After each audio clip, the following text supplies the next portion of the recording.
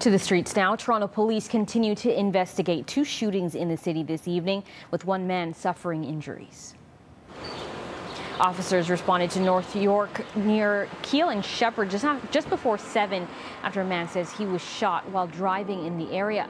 Police say the victim suffered non-life-threatening injuries and was taken to hospital. The suspect reportedly fleeing the scene. Investigators have not yet released a description of who they may be looking for. Just before that incident in North York, police were also called to reports of a shooting in Etobicoke near the East Mall and Rathburn.